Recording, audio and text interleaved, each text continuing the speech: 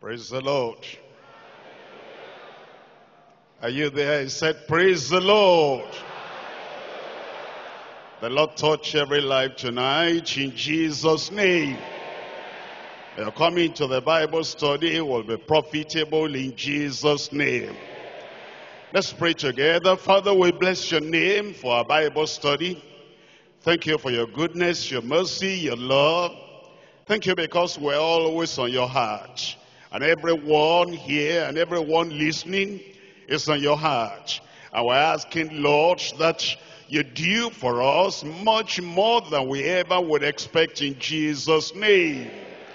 Enlighten us. Lift us up. Encourage your people. We pray, Lord, wherever there is any suffering, take it away in Jesus' name. And confirm the truth of your word in every life.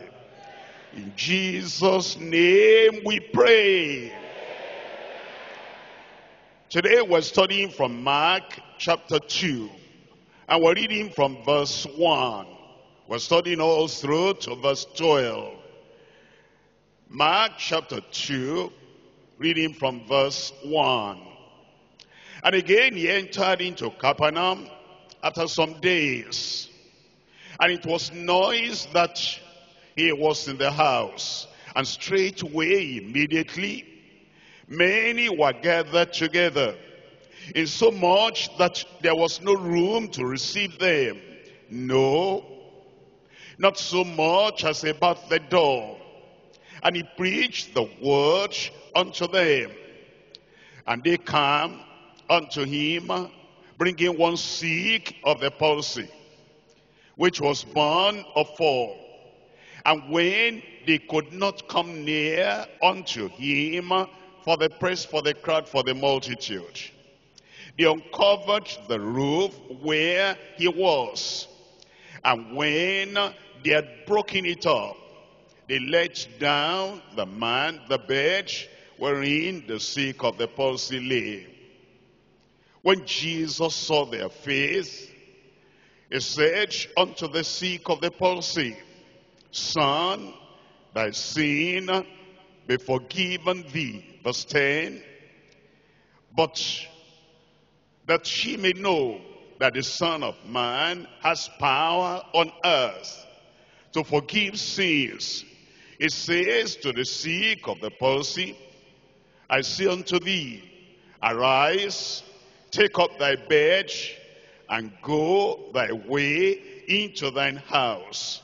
And immediately he arose, he took up his bed, and went forth before them all, insomuch that they were all amazed, and glorified God, saying, we never saw it on this fashion.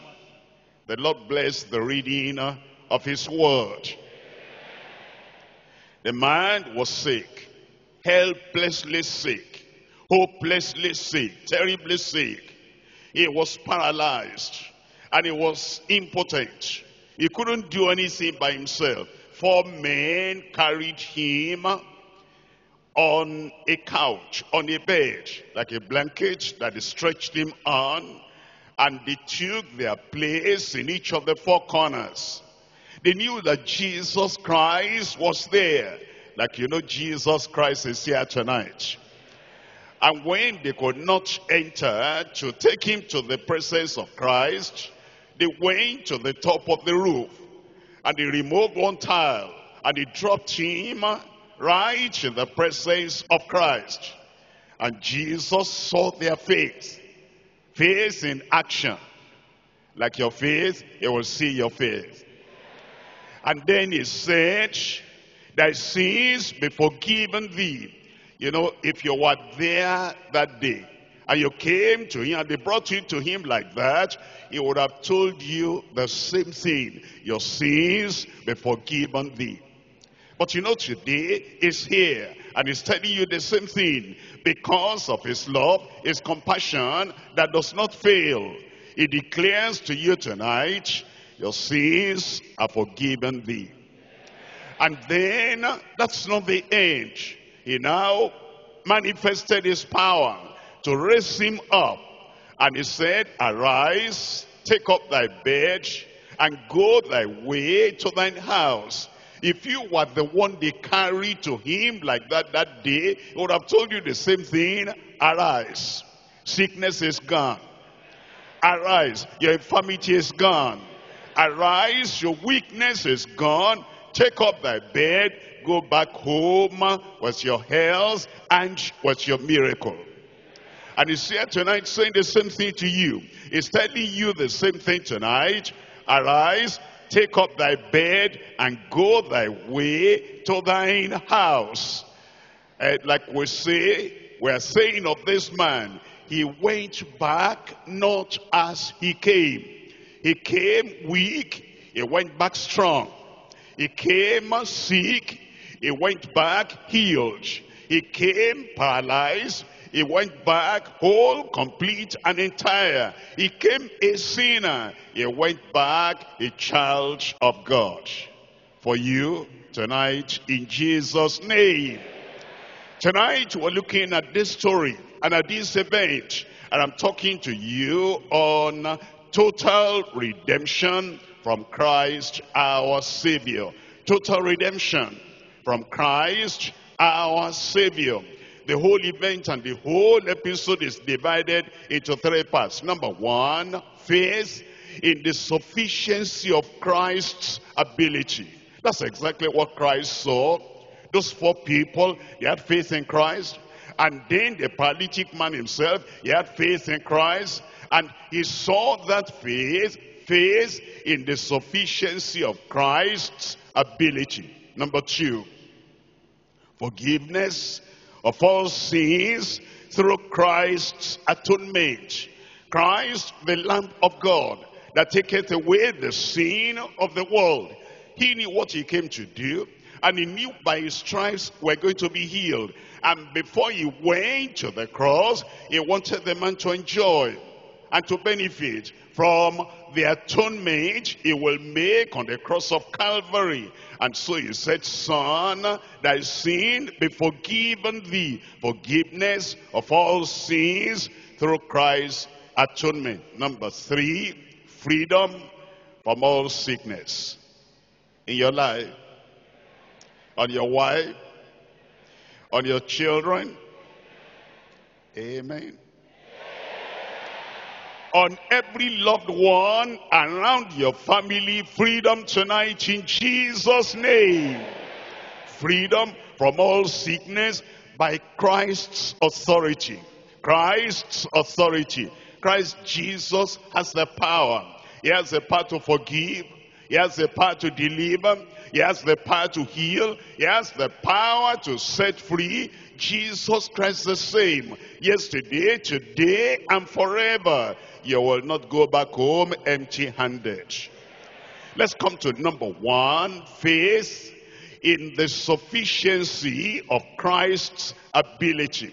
Let's see where the chapter started and what we find Christ doing as he began. Look at this. I'm looking at it from chapter 2 verse 1. And again he entered into Capernaum. Again he entered into Capernaum. What does that mean to us? He had been in Capernaum before. Look at chapter 1 verse 21.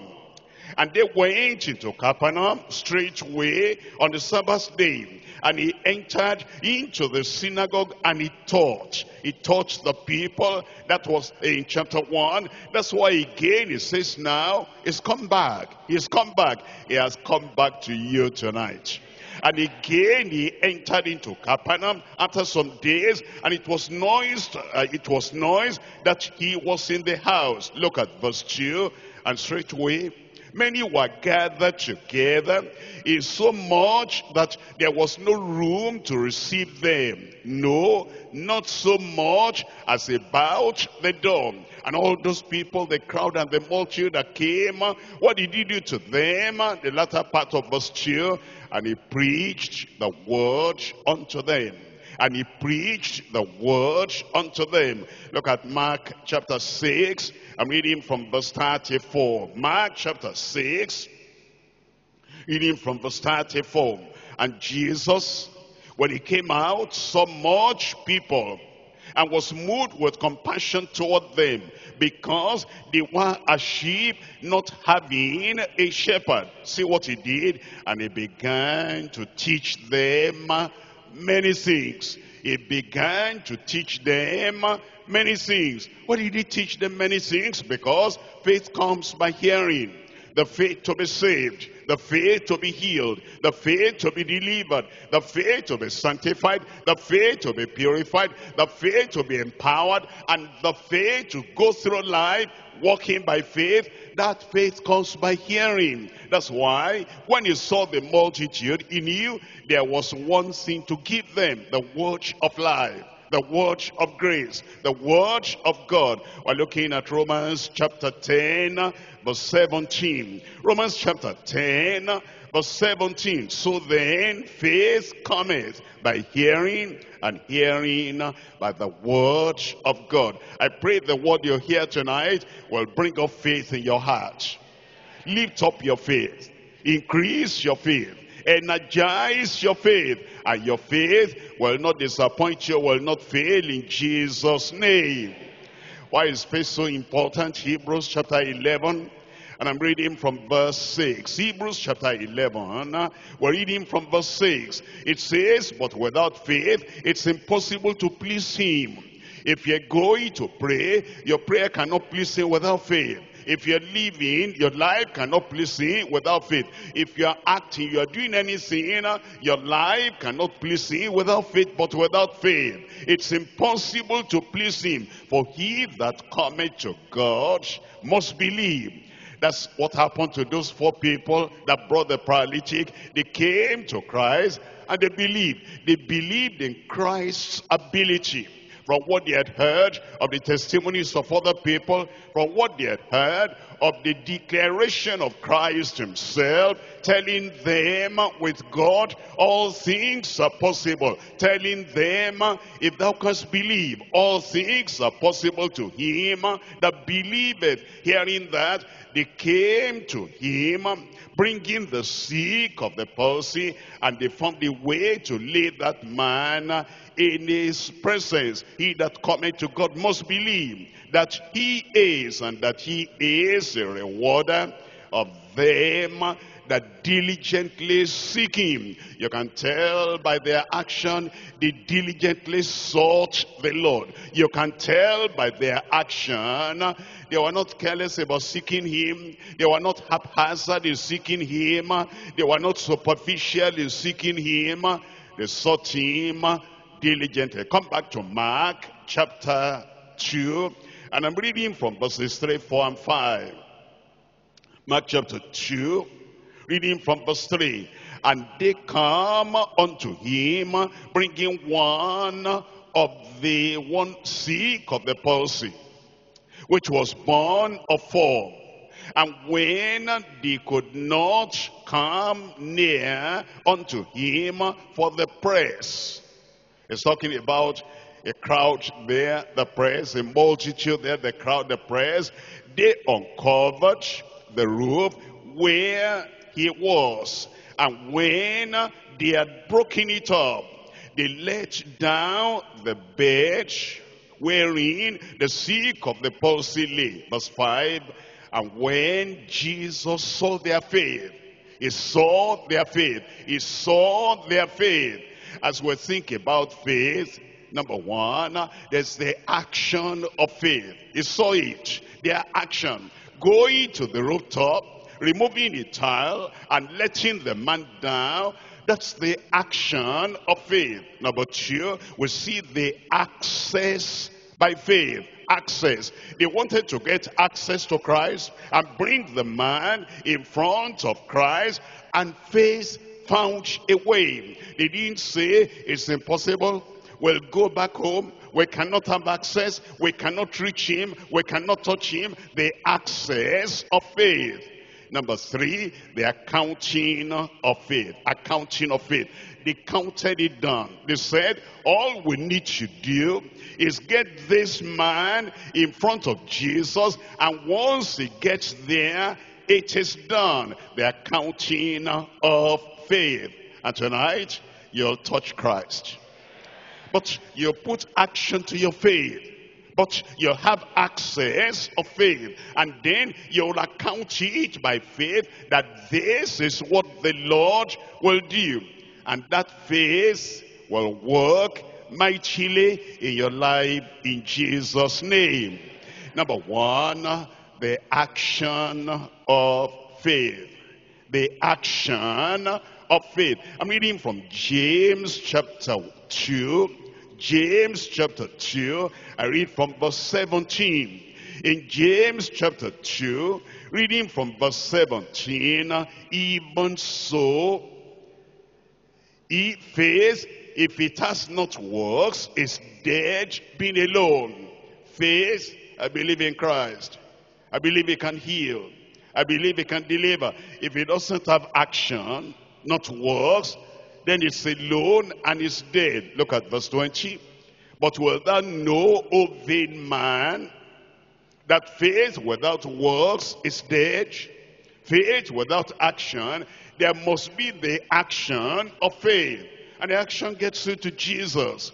And you say, I must get to Jesus by all means, and I will take whatever action is necessary. Would you know, O vain man, that faith without works is dead? Look at verse 26. For the body without the spirit is dead, so faith without works is dead also. Come to Hebrews chapter 11. And let's see the action of faith.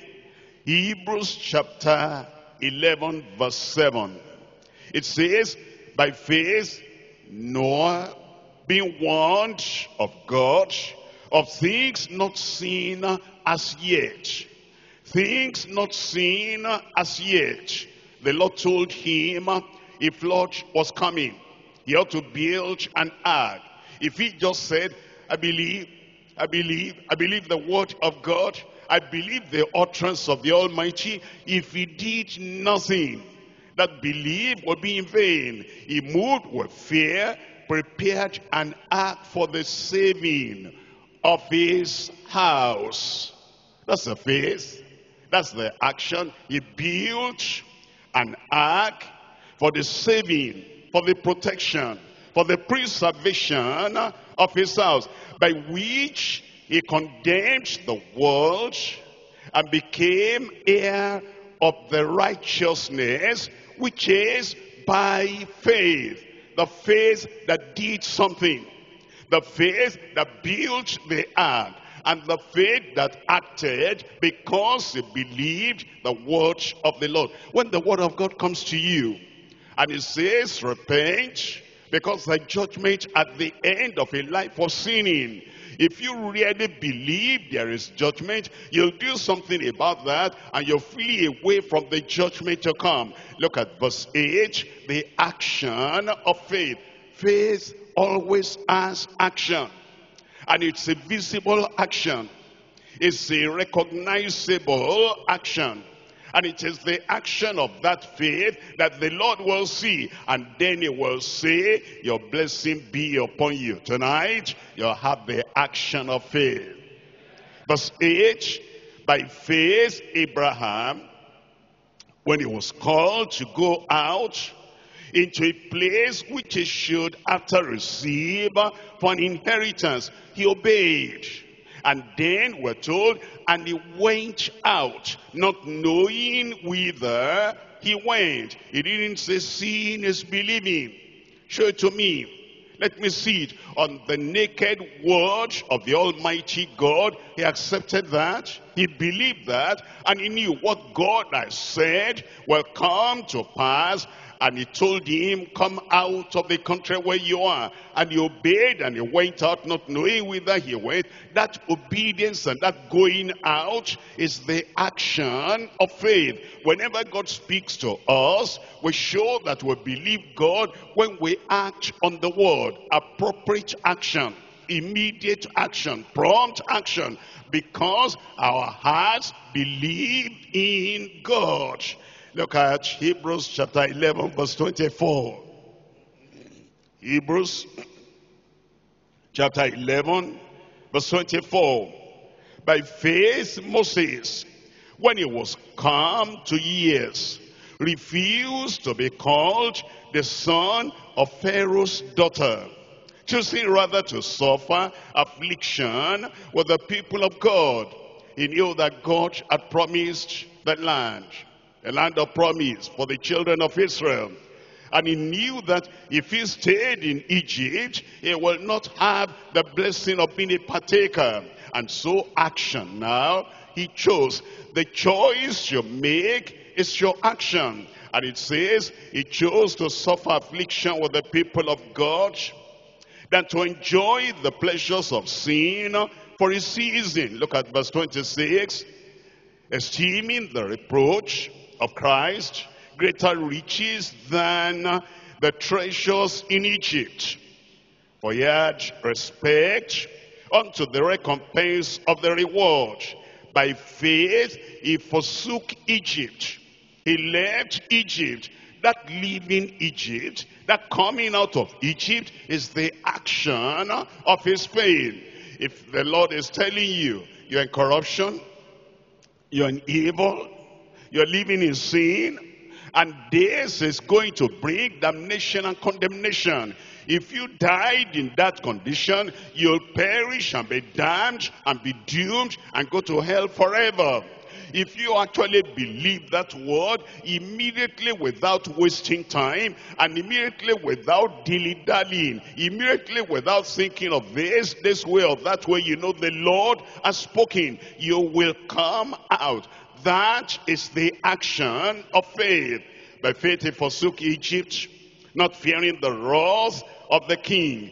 When God has told you something, that this is what you do, the action of faith makes you to forget about the king, about your neighbors, about your family, about what they will say. Not fearing the wrath of the king, not fearing the wrath of the people that might oppose your decision. And when that fear is not there, and you believe the Lord accepts the word, and you rise up to do what God has demanded of your life, that is the action of faith. And God always looks at that action of faith, and he always brings a blessing. That's why it says, by faith he forsook Egypt, not fearing the wrath of the king, for he endured as seeing him who is invisible. Number two, there is the access of faith. Access of faith. You see that those people, 4 men carrying the man, they needed to have access, and to go through the door, there was no access. Through the window, there was no access. But he said, we will not give up. You will not give up. I said, you will not give up. You must have access to the Lord. If you give up and you say, well, I can't get to him, there's no access, every road is blocked, and all the opportunities are gone, that's not faith. Faith will make a way where there's no way, so that you have access unto the Lord. Romans chapter 5, I'm reading from verse 1. Romans chapter 5, the access of faith. You make sure you get to the Lord, and once you have access, then you are able to get the salvation. You're able to get the healing, and you're able to get the blessing the Lord has for you. Romans chapter 5 verse 1. Therefore, being justified by faith, we have peace with God through our Lord Jesus Christ. You see that justified by faith. How did that justification come? Verse 2. By whom also we have access by faith into this grace. If we are giving up, there will be no access. If we said, repenting of sin, turning away from sin, having the Lord Jesus Christ, becoming a new creature in Christ, that's too much, we'll not have access. It says, by whom, through Christ also, we have access by faith into this grace, wherein we stand and rejoice in hope of the glory of God. Access by faith. It says over there, we have access to the peace of God. Peace comes through faith. And it is faith that grants you access to that peace. Let's look at Acts chapter 15, verse 9. Acts chapter 15, I'm reading from verse 9. In verse 9 it says, and put no difference between us and them, purifying their hearts by faith. Purifying their hearts by faith. You know, you are going to have access to purity, purity of heart, sanctification, holiness, by faith. You have access to the peace that comes in salvation through faith. You have access to the purity that comes in sanctification through faith. Any kind of blessing you're expecting, any kind of blessing, spiritual for your soul, for your spirit, and physical for your body, for your life, for your family, any kind of blessing, you have access only by faith. 2 Thessalonians, I'm reading from chapter 1. 2 Thessalonians chapter 1, I'm reading from verse 11. 2 Thessalonians chapter 1, verse 11, wherefore also we pray always for you, that our God will count you worthy of this calling, and fulfill all the good pleasure of his goodness, and the work of faith with power. Faith with power. Faith with power. It's faith that grants us access to the power of the Holy Ghost. You're saved, you have access by faith. Sanctified, access by faith. And you're endued with power from on high in the baptism in the Holy Ghost. It's by faith. It's faith that grants us access into those blessings. Peace, purity, power. Peace, purity, power. Salvation, sanctification, Holy Ghost baptism. We have access to everything, all by faith. Number 3, the accounting of faith. The accounting of faith. Those 4 people, they were calculating, this man will get well. This man will get well. And this man in front of me will get well. This sister in front of me will get well. They already accounted it down before it happened. Why? Because faith settles the account. And faith says it will be done. Look at Hebrews chapter 11, reading from verse 17. Hebrews chapter 11, verse 17. By faith Abraham, when he was tried, offered up Isaac, and he that had received the promises offered up his only begotten son, of whom it was said, that in Isaac shall thy seed be called, accounting that God was able to raise him up.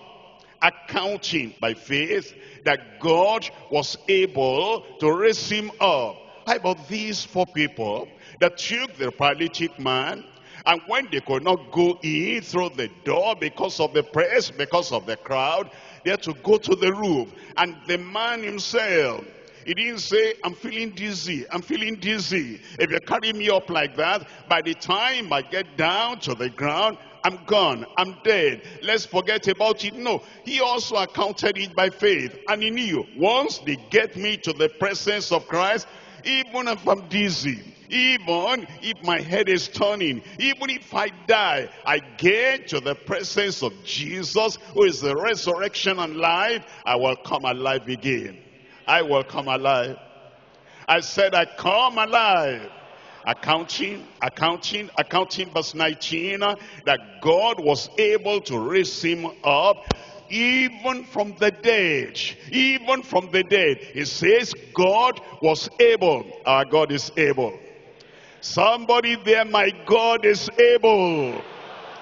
You see, whatever blessing you need in your life, salvation, our God is able. No matter how deep and died in sin you are, salvation is available, and you have, number 1, the action that makes you repent. The action that makes you come to the Lord. The action that makes you to know there's no other way. It's the way of salvation. It's in Christ. And you have the action of faith and you turn away from your sin and you believe and you embrace and you take Jesus Christ as your personal Savior. Your salvation is sure and definite in Jesus' name. And the access to get to Christ, to take every roadblock out, and to take every barrier out, and to take everything that could have hindered you, take everything out, you'll have access by faith to the multiple blessings of the Lord in Jesus' name.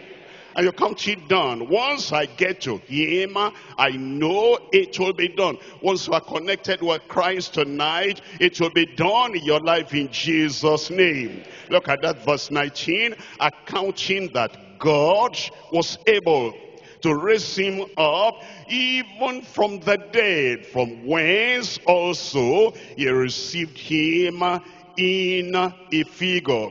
God is able. I didn't hear you. I said God is able. We're looking at Hebrews chapter 7. Hebrews chapter 7.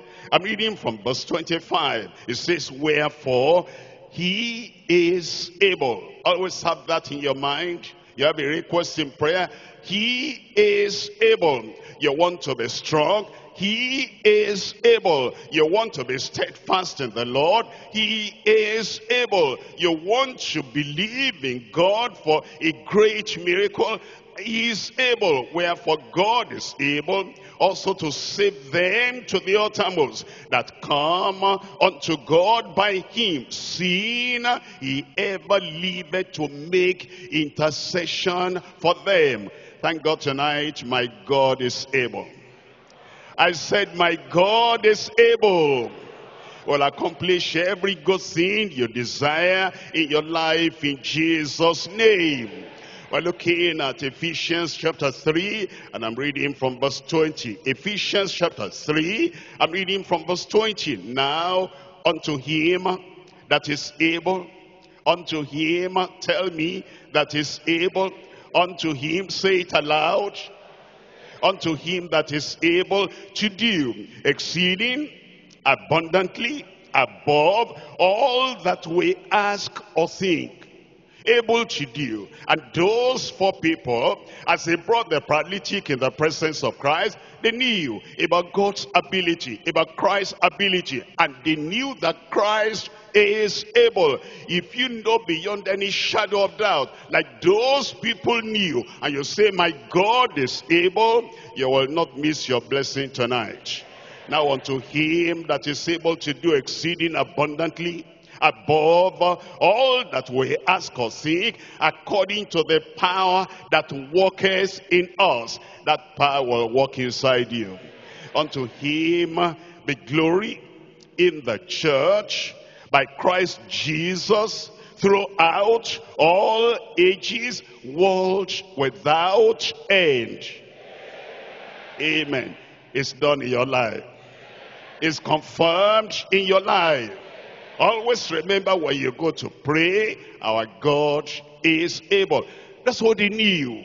That's what they thought about. That's what they believed. That's why they had action of faith, access by faith, accounting by faith. Jude, I'm reading from verse 24. Has only one chapter. Jude, verse 24. Now unto him that is able to keep you from falling, and to present you faultless before the presence of his glory with exceeding joy, to the only wise God our Savior, be glory and majesty, dominion and power, both now and ever.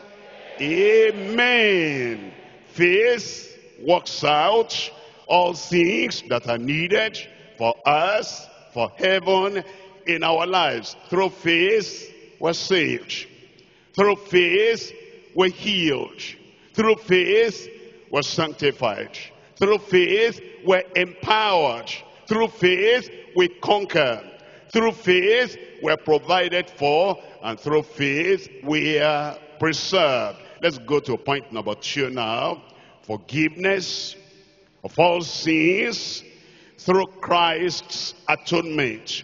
Forgiveness of all sins through Christ's atonement. We're reading from Mark chapter 2, reading from verse 5. When Jesus saw their faith, he said unto the sick of the palsy, Son, thy sins be forgiven thee. You might have thought, and the man did not even ask for forgiveness. You know, when somebody is sick, he might be already thinking in the heart, how did I come to this? What brought me to this? Am I so helpless? Am I so hopeless that 4 people are to carry me? And I couldn't jump up by myself, couldn't walk by myself. How is it I'm in this physical condition? I know I've been a sinner. I know I've been a terrible person. When I was well, when I was strong, I used to run here and run there, and I ran to dangerous places, and I ran to places that made me more of a sinner. I had been thinking of a sinner. If I had known, I wouldn't have gone there. If I had known, I wouldn't have done that. If I had known, I wouldn't have defiled myself. And because of that thinking, Jesus knew. He knew his heart. He knew his thoughts. And the first thing Jesus said, all those 4 people that carried him, they carried him there for healing. They didn't know the inner struggle, the inner strife, and the inner sinfulness, and the inner sorrow, and the inner confusion. But Jesus knew. That's why he said, Son, thy sins be forgiven thee. Look at verse 6. But there were certain of the scribes sitting there and reasoning in their hearts. There were scribes there, they were unbelievers. Pharisees there, they were unbelievers. There were what they call doctors of the law, and they were unbelievers. But any scribe around you will not hinder your salvation. Any scribe around you will not hinder the pronouncement of Jesus Christ, thy sins be forgiven thee, and will not hinder your healing in Jesus' name. Look at verse 7. Why does this man thus speak blasphemies? Who can forgive sins but God only? That's true, that's true. Who can forgive sins but God only? He is God. He is God. That's why he could forgive sin. They were looking at him like themselves. Is a preacher like us. Jesus is more than a preacher. Is a human being like us. Jesus is more than a man. He is God, the very Son of God. And because they didn't know that he is God, that's why they were saying, who can forgive sin but God only? Verse 8, and immediately when Jesus perceived in his spirit that they so reasoned within themselves, he said unto them, why reason ye these things in your hearts? Why? Are you thinking of this as blasphemy? Whether it is easier to say to the sick of the palsy, thy sins be forgiven thee, or to say, arise and take up thy bed and walk. Don't you know, he could heal the body and he could also heal the soul. It's as easy for him even to raise the dead, or to heal the sick, or to cleanse the leper, or to make a soul that is deep in sin to come alive and to be cleansed and to be saved. Everything is easy for the Lord, and everything in your life is easy for the Lord. Your salvation easy for the Lord. Your sanctification, purifying, easy for the Lord. And your baptism in the Holy Ghost, how can I be baptized in the Holy Ghost? I'm saved, I'm sanctified. It's easy for the Lord. He'll do it in Jesus' name. Your deliverance and the breaking of every yoke in your life is easy for the Lord. It will be done in Jesus' name.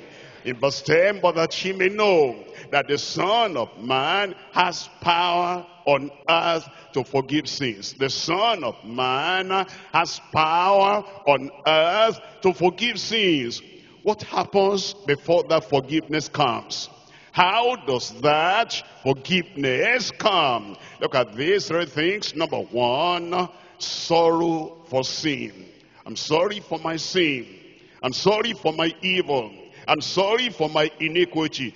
If you're still in a state of enjoying sin, wanting to continue in sin, forgiveness will not come. If you're still with the mind of, I like it, I love it, I will never leave it. Okay, Jesus, save me, but understand, I love my sin so much, I will continue. After the salvation, you'll never be saved. But, number one, there is sorrow for sin. Number two, there's separation from your sin. Separation from your sin. Once you are going to embrace Christ as your Savior, and you are going to keep to Him, be connected with Him as your Savior, you break the link between you and the sin. Separation from sins. Number three, shielded or shielding from sinning. He shields you. He protects you. After you are saved, that you don't continue in the sin. Forgiveness comes, number one, because there is sorrow for sin. We're looking at 2 Corinthians chapter 7. 2 Corinthians chapter 7. I'm reading from verse 10. In 2 Corinthians chapter 7 verse 10, for godly sorrow worketh repentance to salvation. Godly sorrow worketh repentance to salvation. That's a person that says, genuinely, I'm sorry. Genuinely, I have sinned. Genuinely, I brought all this calamity on myself. Genuinely, I went the evil way. I became a terrible sinner, and this suffering has come upon me because of my sin. For godly sorrow worketh repentance to salvation, not to be regretted of. Salvation not to be reversed in our lives. Salvation not to be repented of, but the sorrow of the world worketh death. Look at Luke chapter 7. Sorrow for sin.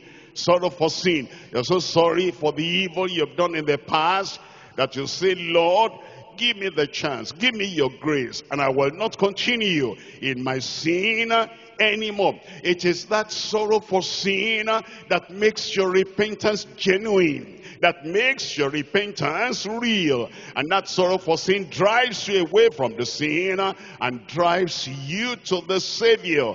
Luke chapter 7, I'm reading from verse 40. Luke chapter 7 verse 40. Jesus answering said unto him, Simon, I have some words to say unto thee. And he saith, Master, say on. There was a certain creditor which had 2 debtors, and one owed him 500 pence, and the other 50. And when they had nothing to pay, he frankly forgave them both. Tell me, therefore, which of them will love him most? Simon answered and said, I suppose that he to whom he forgave most. And he said unto him, Thou hast rightly judged. And he turned to the woman and said unto Simon, Seest thou this woman? I entered into thine house, and thou gavest me no water for my feet, but she has washed my feet with tears. She was crying, a terrible sinner. I feel sorry for my sin. And the tears were flowing enough to wash the feet of Jesus and wiped them with the hairs of her head. Her glory, that's her hair. She used it, she didn't have any other sin to wipe the tears away. Thou gavest me no kiss, but this woman, since the time I came in, has not ceased to kiss my feet. My feet. The feet were not washed. The feet were dusty. And yet she was kissing the dirty, the dusty feet and wiping the tears away with her hair. My head with oil Thou didst not anoint, but this woman has anointed my feet with ointment. She didn't feel worthy to touch the head of Jesus, or the hand of Jesus, or even the clothes of Jesus, but the very feet of Jesus. Wherefore, I say unto thee, her sins, which are many, are forgiven. For she loved much, but to whom little is forgiven, the same loveth little. She had sorrow for sin. I'm so sorry. I'm a dirty person. I'm a defiled person. I'm a sinful person. And because of that sorrow for sin, asking for forgiveness, the Lord said in verse 48, he said unto her, thy sins are forgiven. Thy sins are forgiven. When you have sorrow for sin like that, I'm sorry for what I've done, and I will do that no more, forgiveness will come. I didn't hear your amen. Proverbs chapter 28, I read from verse 13. Proverbs 28, verse 13. He that covereth his sins shall not prosper. He will just come, forgive me, save me. No sorrow for sin, no confession of sin. There's no forgiveness available for such a person. He that covereth his sin shall not prosper, but whoso confesses and forsaketh them. Confesses and forsaketh them. I know the danger, I forsake. I know the doom, I forsake. I know the damnation that will follow the sinning, I forsake. And forsaketh them shall have mercy. Number 2 is separation from all those sins. We're looking at John chapter 5, verse 14. John chapter 5, verse 14. Forgiveness is not just a common thing that I get, and after getting that forgiveness, then I go my way doing the same thing, sinful things I did before. Forgiveness comes because I had sorrow for sin. I regret I ever did something like that. And when you have that sorrow for sin, and eventually you are forgiven, you are separated from those sins. We're looking at John chapter 5, verse 14. John chapter 5, verse 14. Afterward, Jesus findeth him in the temple, and said unto him, behold, thou art made whole. Sin no more, lest a worse thing come unto thee. This is the man that had been sick, paralyzed, impotent for 38 years. And he must have thought all those many years when all these people had forsaken him, I have no man to pick me up and drop me in the pool. And so I remain here. He might have been thinking, everybody has rejected me. Everybody is neglecting me because I was so bad and I can't get there. At all these 38 years, how long am I going to remain here? And Jesus came there and healed him. And now he told him, you know what? You must be separated from sin. Because if you go back to the sinful life, worse things will happen to you. We're looking at John chapter 8, verse 11. John chapter 8, verse 11. She said, no man, Lord. Here is the woman that could have died just like that if they had mocked her, because they found her in a terrible sin of adultery. And they took her, they caught her, they arrested her. And instead of dealing with her with great hot fiery judgment, killing her like that, she would have gone to hell. But they brought her to Jesus and said, we caught this woman. Here is what she did. Moses and the Lord said, stone her. What do you say? Want to hear from you. If Jesus had not shown mercy on her, if Jesus had not showed his wisdom to say, he that has no sin, let him cast the first stone, that woman would have died and she would have gone to hell.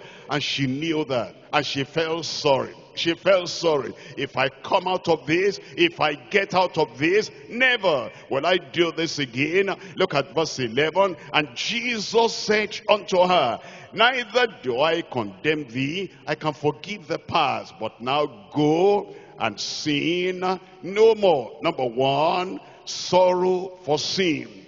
Number two, separation from sin. I'm looking at 1 Corinthians chapter 15, verse 34. 1 Corinthians chapter 15, I'm reading from verse 34.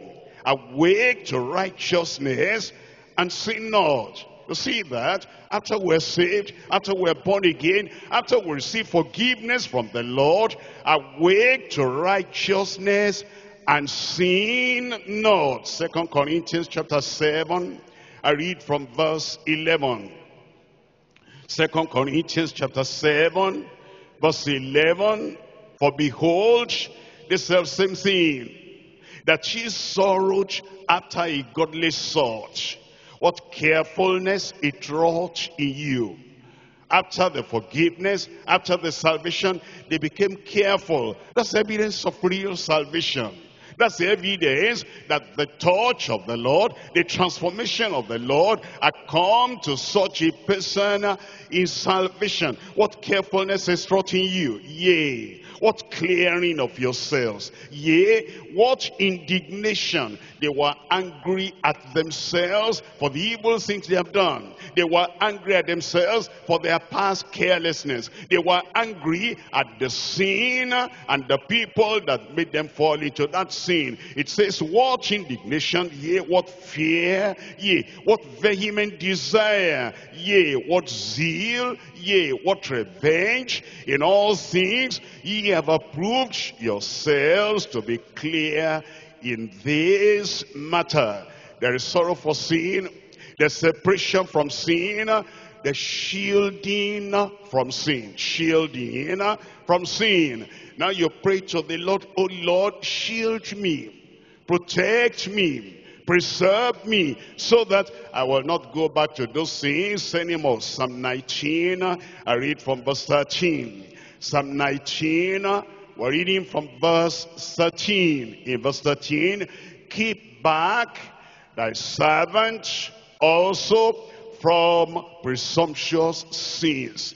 Keep me, protect me, preserve me, shield me from presumptuous sins. Let them not have dominion over me.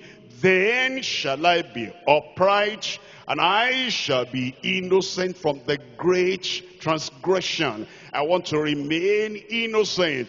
Thank you, Lord, you have cleansed me, you have purged me, and you are preserving me. Every day I want to count on your grace and count on your strength and remain righteous so that I'm shielded from sinning. Look at Psalm 119, verse 133. Psalm 119 and in verse 133. 133. Order my steps in thy word, and let not iniquity have dominion over me. Shield me, protect me. Now that I'm forgiven, now that I'm saved, I don't ever want to go back to those evil things. You shield me, and you will not allow iniquity to have dominion over me. Romans chapter 6, I read from verse 12. Romans chapter 6, we're reading from verse 12. In verse 12, let not sin therefore reign in your mortal body. You're saved. Let not sin reign in your mortal body. You've got the forgiveness of God through the mercy of Christ. Let not therefore sin reign in your mortal body, that you should obey each in the laws thereof. Neither yield your members as instruments of unrighteousness unto sin. Let it be gone forever. Sin of the past and it's not coming back again. Let your life be protected by the grace of God, by the strength of the Lord, by the consciousness of the presence of Christ in your life, who sees everything that is done, hears every conversation that is made, and he knows about every event in your life. Neither yield your members as instruments of unrighteousness unto sin, but yield yourselves unto God as those that are alive from the dead, and your members as instruments of righteousness unto God. For sin shall not have dominion over you. Amen.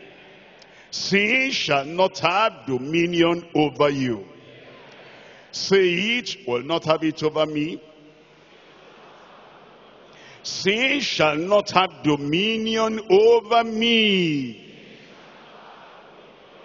The Lord confirm it in your life in Jesus' name. 1 Peter chapter 1. In 1 Peter chapter 1, I'm reading from verse 5. 1 Peter chapter 1, reading from verse 5. It says in verse 5, who are kept by the power of God. Kept by the power of God. Preserved by the power of God. Protected by the power of God. Shielded by the power of God through faith unto salvation, ready to be revealed in the last time. Forgiveness of all sins through Christ's atonement. Point number 3 now. Freedom from all sickness by Christ's authority. Freedom. Somebody help me shout, freedom. Coming to you. I say coming to you. Will establish your life. Freedom for you in Jesus' name. I'm reading now from verse 10 of Mark chapter 2. Mark chapter 2, I read from verse 10. But that ye may know that the Son of Man has power. Has he changed? I said, has Jesus changed? He has power on earth to forgive sin. He says to the sick of the palsy, I say unto you, arise, take up thy bed, go thy way into thine house. And tell me the word there. Are you there? Tell me the word. And immediately he arose, took up his bed, took up the bed, and went forth before them all, insomuch that they were all amazed, and glorified God, saying, we never saw it on this fashion. I thought somebody would say amen. This year, the Lord will do spectacular things in your life.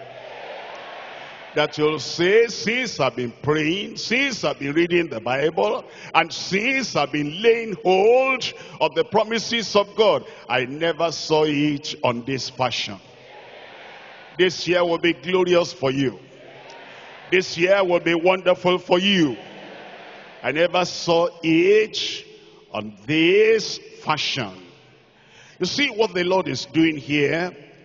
He set the man free. Freedom from all sickness by Christ's authority. 3 things we're looking at here. Number 1, the cure for his sickness. The cure for his sickness. There's cure here today for you.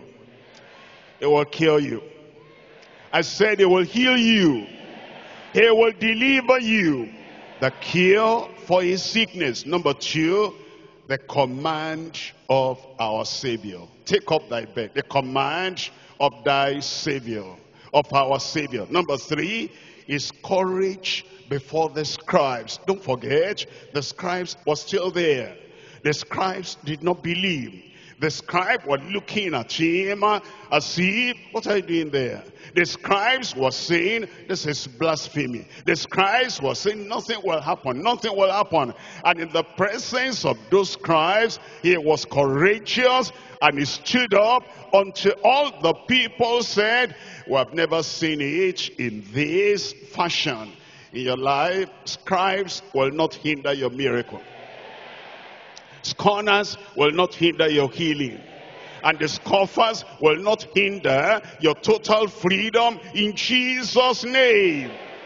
Look at it. Number one, the cure for his sickness. We're looking at chapter 4 of Luke. Luke chapter 4, and I'm reading from verse 32. Luke chapter 4, reading from verse 32. And they were astonished at his doctrine, for his word was with power. In your life tonight, the word will come with power. Verse 36, and they were all amazed and spake among themselves, saying, what a word is this, that with authority and power he commanded the unclean spirit, and they come out. And they come out. And they come out. You will not carry any property of Satan back home in Jesus' name. Look at Acts chapter 10, verse 38. Acts chapter 10, verse 38. How God anointed Jesus of Nazareth with the Holy Ghost and with power. Somebody shout power. Anointed Jesus of Nazareth with the Holy Ghost and with power, who went about doing good. He will always do good in your life. And healing all that were oppressed of the devil, for God was with him. Has he changed? In your life, will he change? When you pray, will he change? He will answer your prayer. Look at Mark chapter 2. Mark chapter 2. I'm reading from verse 11. Mark chapter 2. We're looking at verse 11. The command of our Savior. The command of our Savior. I say unto thee, arise, take up thy bed, and go thy way into thine house. And immediately he arose and took up the bed and went forth before them all. Look at verse 3. In verse 3 of that Mark chapter 2.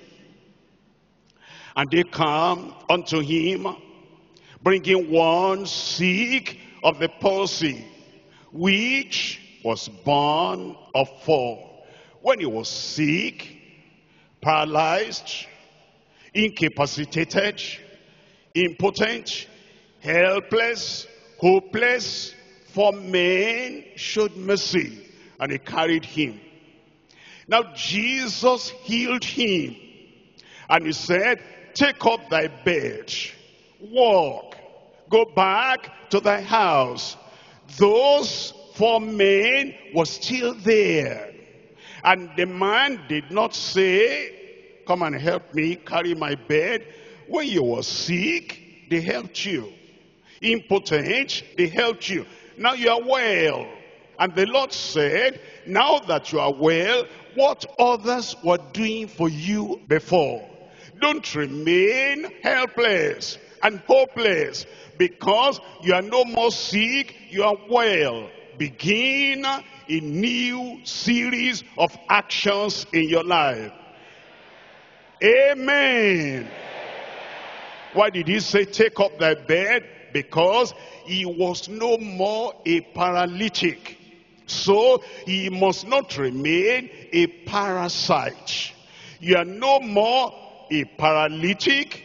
Therefore you will no more remain a parasite.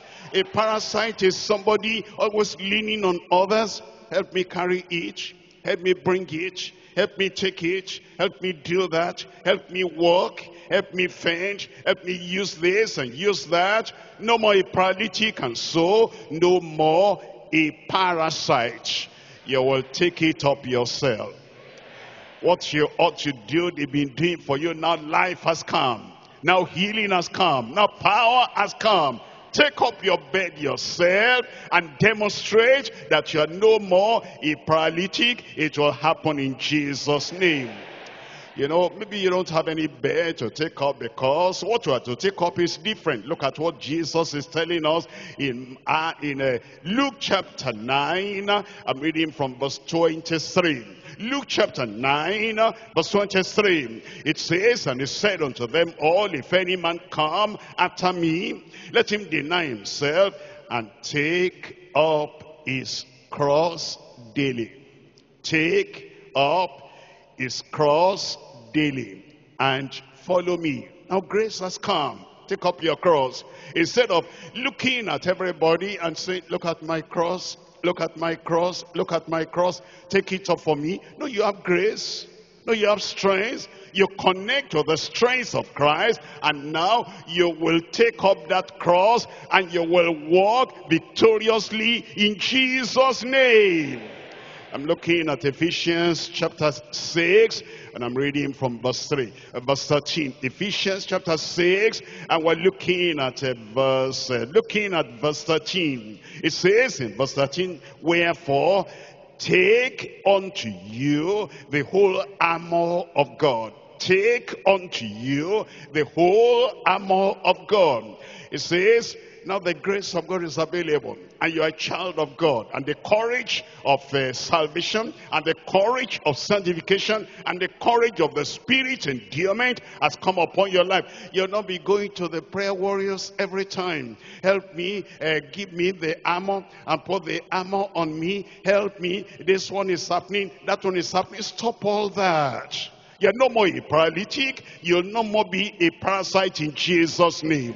The Lord is saying, he told that man, take up thy bed, and he's telling you, you are the one. You'll not be, crying and weeping and always saying, I don't know why this is happening. The grace of God has come, and the strength of God has come.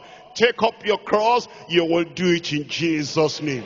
And take up the whole armor of God, that you may be able to withstand in the evil day, and having done all to stand.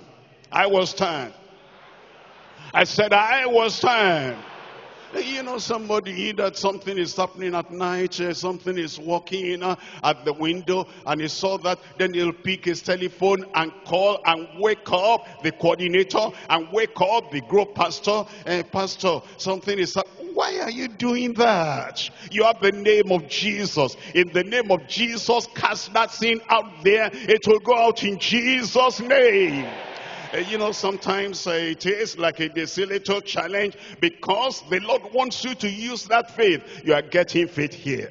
I said you are getting faith here. Faith coming by hearing, and hearing by the word of God. And therefore, because of that, maybe your husband or your wife or somebody is making a little trouble and this and that. You never think you should make use of your own faith and take up your own bed, and then you pick up the phone and you're calling somebody outside the stage, and you're calling them and waking them up in the night. I am suffering. About the church there, the church doesn't look at me. I don't have this, I don't have this. You are not a beggar. I am not a beggar. I am not a beggar. It says, God shall supply all my needs according to his riches in glory by Christ Jesus. I will have all grace sufficient for me, and my grace is sufficient for you. I'm not going to ask somebody from America, from Europe. I'm not going to ask someone from another state far away. I'm not going to ask other people, you know what I'm going through here? Come and help me here. This bed, I want to carry it, but I can't. You can carry it. You will carry it. I said you will carry it. The strength of the Lord comes to you today. The power of the Lord comes to you today. And all that begging and whining and crying and all that, everything has stopped tonight. Look at verse 17. Look at verse 17. Let me go back to verse 16. Above all, taking the shield of faith. Who will take the shield of faith? I said, who will take the shield of faith? Taking the shield of faith, wherewith ye shall be able to quench. You will be able, because your God is able. You will be able because the word of God dwells inside you. You will be able because your faith will not fail. Your faith will not fail. Your faith will not fail. Taking the shield of faith, wherewith he shall be able to quench all the fiery darts of the wicked. Look at this, verse 17. And take the helmet of salvation. Nobody else will take it for you. I will take it by myself. I said I will take it by myself. And take the shield of, and take the helmet of salvation, and the sword of the Spirit, which is the word of God. I'm coming to 2 Thessalonians chapter 3. 2 Thessalonians chapter 3. I'm reading from verse 8. 2 Thessalonians chapter 3, I'm reading from verse 8. Neither did we eat any man's bread for naught. Neither did we eat any man's bread for naught, but we wrought with labor and travail night and day, that we might not be chargeable unto any of you, not because we have not power, but to make ourselves an example unto you, to follow us. Here is Paul the apostle. Paul the apostle did not say, I'm a preacher, I'm a pastor, I'm an evangelist, and the weight of ministry is so much, and I knock at the door there, can you give me some bread? I knock at the door there, can you give me something? No. He took over his own life. He said, these hands are good enough to work. I will work. Somebody there, I will work. He was not a parasite, leaning on other people. You have two legs, you can walk, you can jump, you can run. You have two hands that are active and strong, and you have eyes to see, you have mind to think. And I say, Lord, that can be done in your community. Take up job, take up something, take up your bed and walk. Nobody will take it up for you again. They have their own beds to take, they have their own responsibilities to take, and they have their own challenges to take. You will take your own. I will not be a parasite. Say it aloud. I will not be a parasite. You will not be a parasite in Jesus' name. Come back here now to chapter 2 of Mark. Mark chapter 2, and I'm reading from verse 12. Immediately he arose and took up his bed and went before them all. Before them all. Before them all. Who are they all there? Look at verse 6 now. And there were certain scribes sitting there, reasoning in their hearts, why does this man thus speak blasphemies? Those scoffers were there, scorners were there, but the paralytic man did not look at them. I will not look at them. The scribes, I will not look at them. The scorners, I will not look at them. You are not saying it. The scribes, the scorners, the scoffers, in their presence you will rise up. In their presence you'll pick up your cross. In their presence you'll take a new job. In their presence you will rise up and walk. In their presence you will live the Christian life. Before them all, without any fear, with courage, you are going to walk triumphantly in Jesus' name.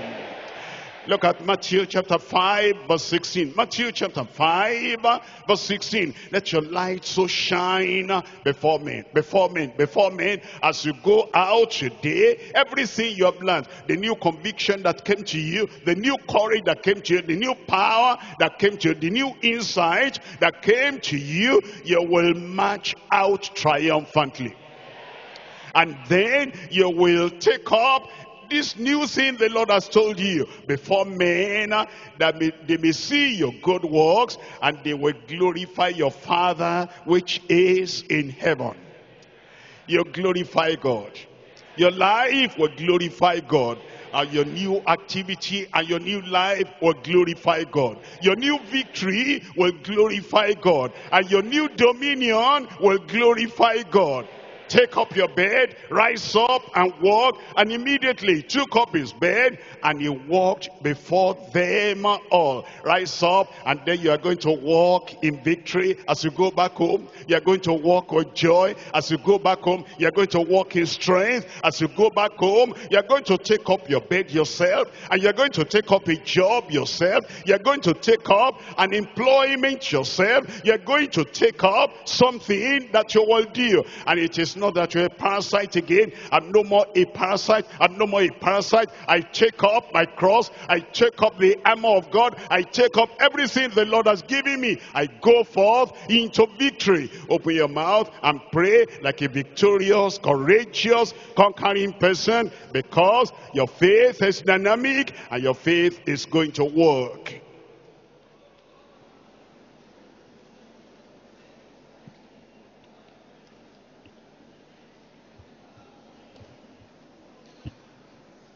It is time.